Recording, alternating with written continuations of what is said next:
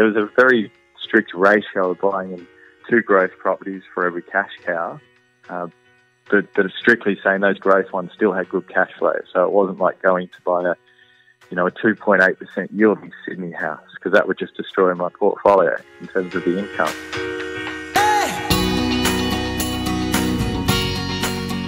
This is Property Investory, where we talk to successful property investors, find out more about their stories, mindset and strategy. I'm Tyron Shum, and in this episode, we continue the conversation with Director of Rethink Investing, Scott O'Neill. He was able to retire from full-time work at 20 years of age. We'll discover how he achieved this through his highly structured strategy, why he's continued to rent invest, and how to invest in properties that will keep you and your bank happy.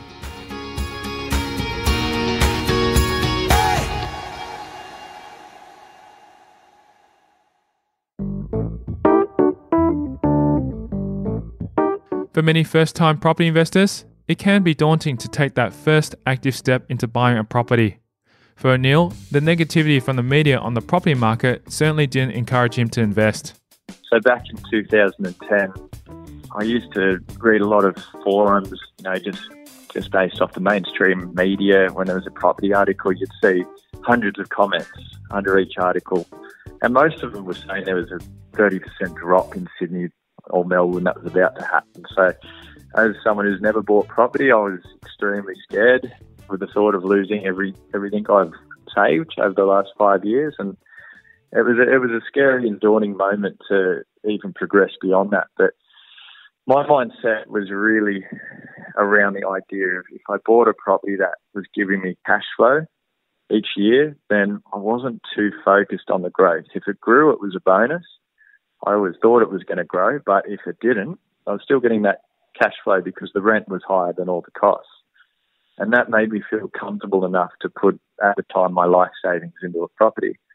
And it's just like treating it like a little business. It was giving me enough income to justify, putting all my money into a deposit. And that was basically all that really got me started. And then I started forming my own opinions on property.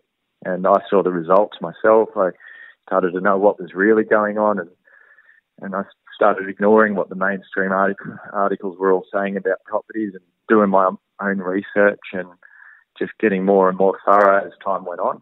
And the more research I did, the more confident I got to progress into different markets. And, the strategy never really changed. It was always just buy properties that give an income back and also have an upside in growth.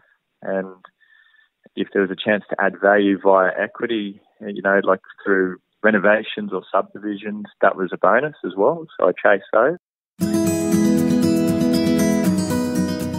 They say if it ain't broke, don't fix it. Having built a substantial portfolio since purchasing his first investment property, O'Neill believes his mindset hasn't altered much as remaining cautious has proved to work well for him. Because when you've had equity to do things like developments or, I've been looking at investing in the US at the moment. Also, you just get distracted a lot. Buying a family home, like we currently rent where we live, and that we don't want to change that, but it's very tempting to look at a family home all the time because, it's just like a basic human need, which you've got to ignore. But sticking to the strategy has allowed us to buy more than, most people. But if we went down those other angles, I think I would have made a mistake. So I'm kind of like quite a boring investor. It hasn't changed because it works. So we my wife and I just continually do it. And there's no reason why we won't have 50 properties in 5 years' time doing the same thing. And that's just tough to not get distracted, though, in the meantime, because, like if we buy a house to live in Sydney right now, you can spend millions of dollars and all of a sudden your cash flow is going to be reversed and it'll be harder to get bank loans, and then you're just going to be chasing bad debt instead of the good debt. And obviously rent compared to buying a house is very cheap as a comparison in Sydney at least. However, staying focused can't always be easy. His secret to maintaining discipline is the time and effort he puts into accumulating investment properties. Look, I draw a lot of inspiration out of, people like Warren Buffett. He's got those investor rules like, rule number 1, never lose money. Rule number 2, don't forget rule number 1. And it's just so easy to lose money in property. And we've got this strategy which I can't see a way of losing money. Like, even if interest rates go up to 10%, we're still going to be in the best position compared to other investors, and we'll hold through these these higher interest rate times. So, the chances of losing money are very, very low. And, if we get greedy and just start chasing things like big developments and, a developer goes bust, you can lose it all in one go. And it's taken us our whole life to build. And that probably goes back to the whole, we value our time more than the value of money. And, instead of just jumping into things that, I'm not an expert at, I'll, just continue on this strategy and use that other time to travel and, work on the business or, chase hobbies, stuff like that, instead of, trying to chuck it all in one basket to double it. I don't like that mindset. Aside from Warren Buffett, Robert Kiyosaki's Rich Dad, Poor Dad confirmed what he already knew about investing in education. Everyone always says Rob Kiyosaki, Rich Dad, Poor Dad. I read that after I started, but it really just consolidated what I thought. I had that mindset of I didn't like education, even though I was doing it, and I was doing further education. I always knew there was something a little bit not right with it. Even my thesis I did for engineering, I actually did it on how little the actual degree related to the actual work you did in the, as a graduate engineer, because everything they teach you, it's theory. They don't teach you about, how to deal with people or how to get a bank loan or anything to do with the real world. It was all theory, and that bothered me. So I really related to Rob Kiyosaki, because he not only spoke about the idea of acquiring good debt, he spoke about the idea of living a life a little bit different to what we've been told to live. Get the degree, go work full time, and then work until you're 60, and hopefully you've got enough in retirement to live a happy life. That model's broken, and it has been for a long time. And this disinvesting was a way out of that old model. Collecting advice from various sources and drawing his conclusions has benefited O'Neill, which is why his property investing journey has been quite smooth sailing. Best advice would probably be more just collecting advice from many different people. I'm someone that will always ask a lot of questions. So, I'll ask my friends, my father, about investing, or, my friends, other people in the game, just basically get the opinions on 20 different people and come to my own conclusion. And that has allowed me to never have a really bad moment in investing. Like, I know I mentioned that I had a bad tenant moment, but I've never actually had a bad investing moment. Never lost money on a property yet. And it's just because I'm really conservative and ask a lot of questions and, make sure I don't bite off more than I can chew, and don't make a decision until I fully understand it as well. I'm looking to purchase in the US this year, and I'll probably take 3 months of research before I even get close to thinking about it seriously. And I probably won't do it. There's a chance it won't happen because I'll find too many problems with it.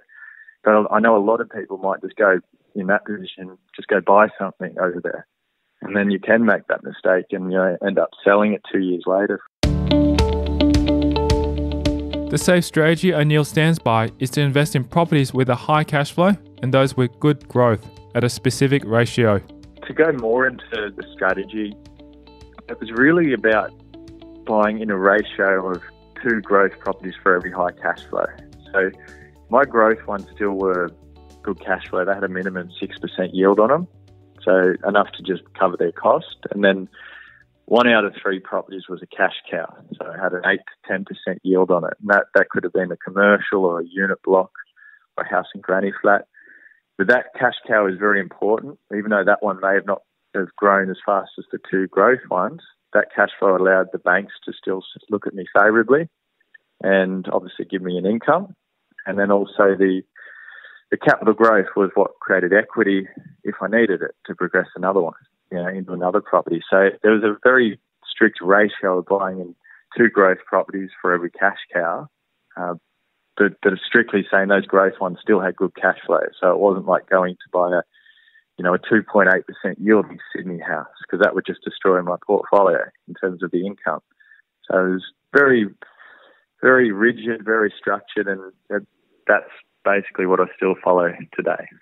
It's clear the strategy has worked for him. So when did he realise he was onto a good thing? It was probably about fifth or sixth property when I started having trouble with banks. They said, you've got equity here, but your incomes weren't high enough to keep going. So then to get around that, I'd buy properties with very high cash flow. And then all of a sudden, at the time, it just opened up the lending to squeeze that extra house in. And then I would have a great result there. A year later, that property's grown in value and the rents have all gone up across the board. And it sort of just allowed me to one step at a time move forward. And it didn't happen overnight. Every single property I've ever bought had been tricky with the banks at the time.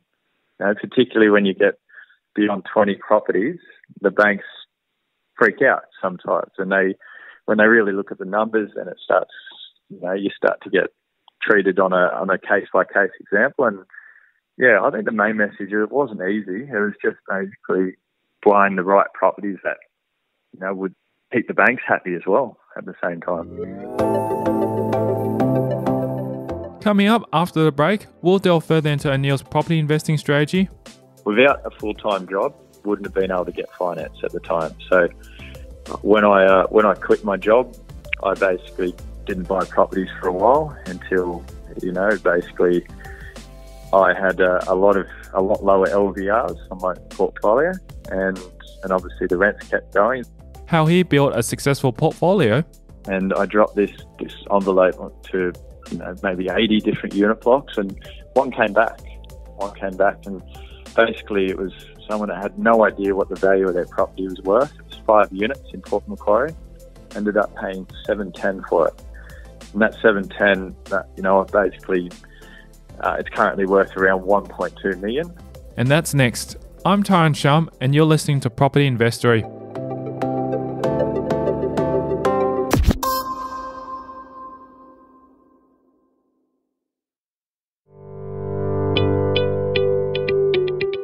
Anil says that it's important to have sufficient income while he was implementing his strategy to satisfy the bank's requirements.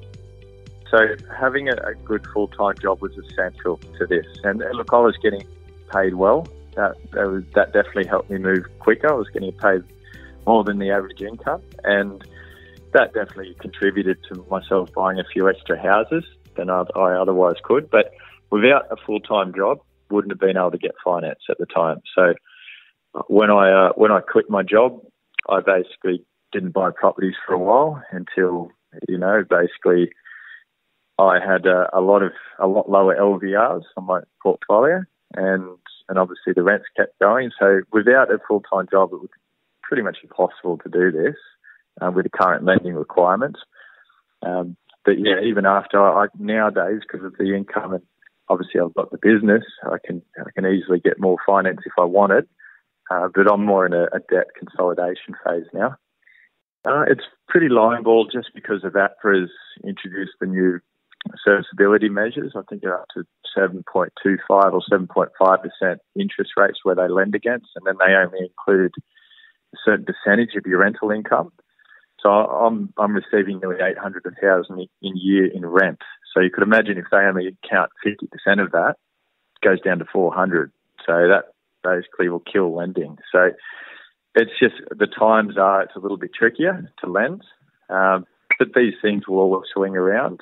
We're not finding any issues with getting further loans due to the business income. With my clients that have jobs themselves buying these same types of properties, the full-time job there basically means I'll always get the loan unless they've got a huge debt level, which we advise against as well. In a short period of time, he accumulated many properties, which was achieved by communicating with many homeowners in the Port Macquarie region.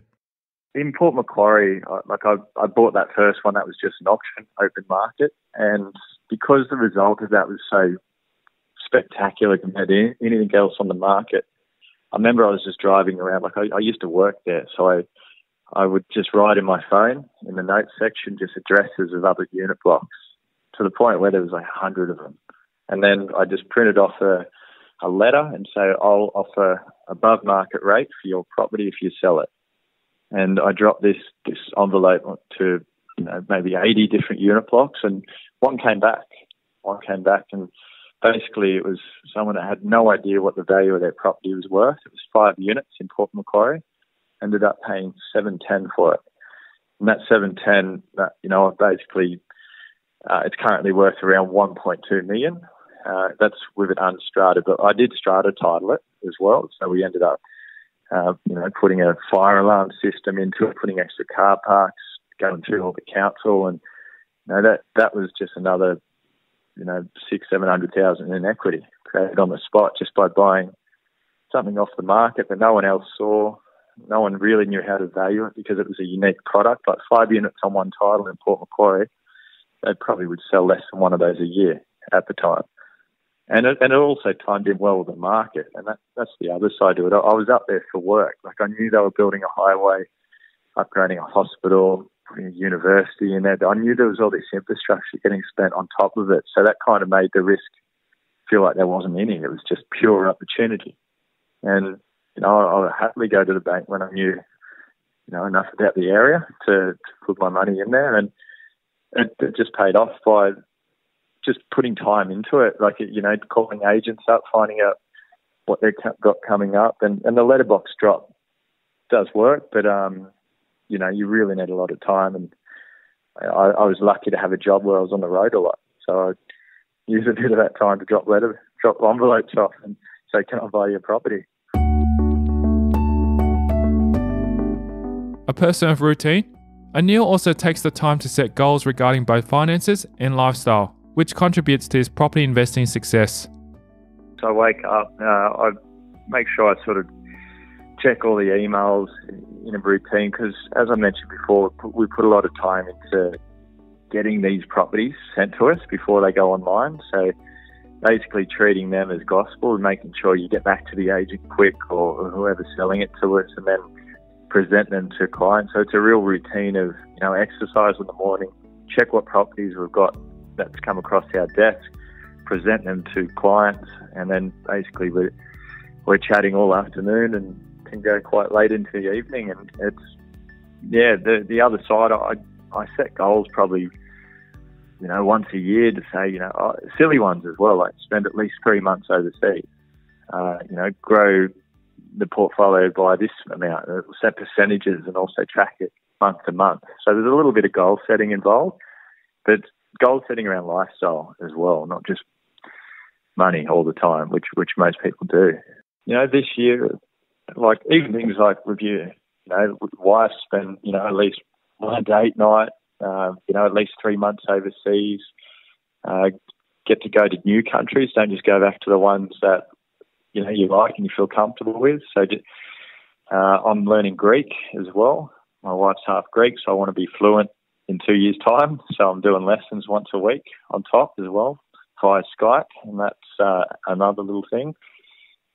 It's just goals around that type of stuff. So it's really just time away from everything and just kind of not falling into the same pattern everyone does. And I know there's a lot of people in this industry particularly that spruik, the lifestyle, but they don't actually live it. They're just stashing themselves behind a business, earning more and more money. And I just don't want to be in that ballpark with those guys. We just actually will live it. And, the people that we work with understand how we operate, and, it basically all works a lot smoother that way. To inspire you to work towards your own goals of attaining financial freedom, he shares with us what he's excited about being able to do in the near future.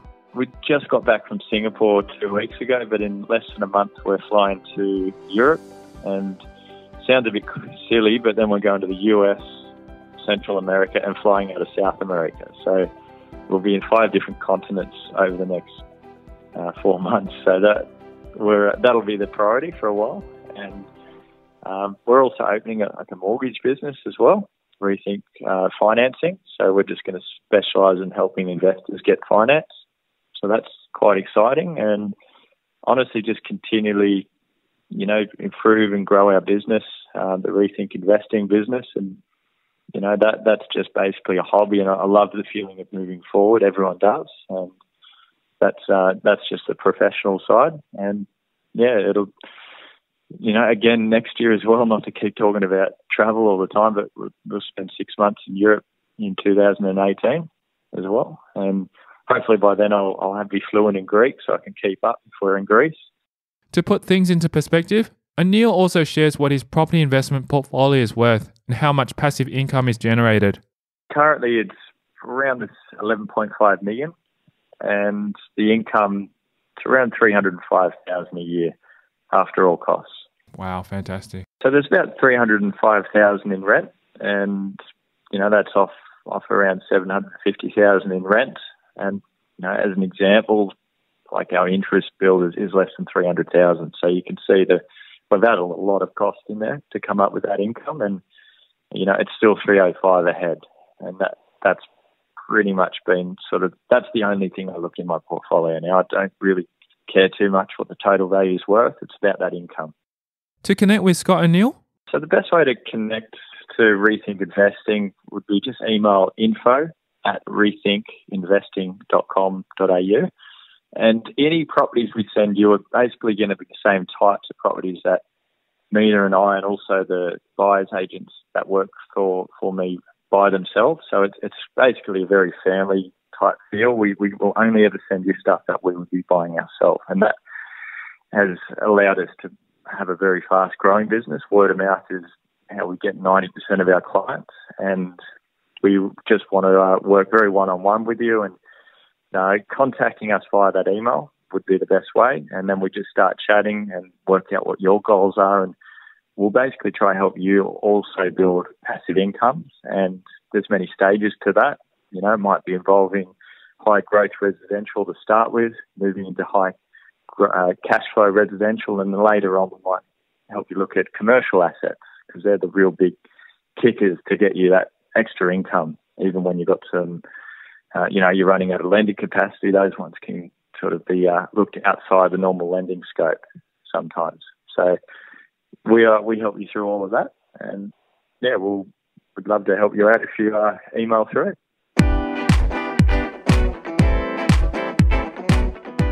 Thank you to Scott Anil, our guest on this episode of Property Investory. If you want to hear more about his journey, then visit our website at propertyinvestory.com. Simply type in the search bar Scott Anil and select that episode to learn more about his story.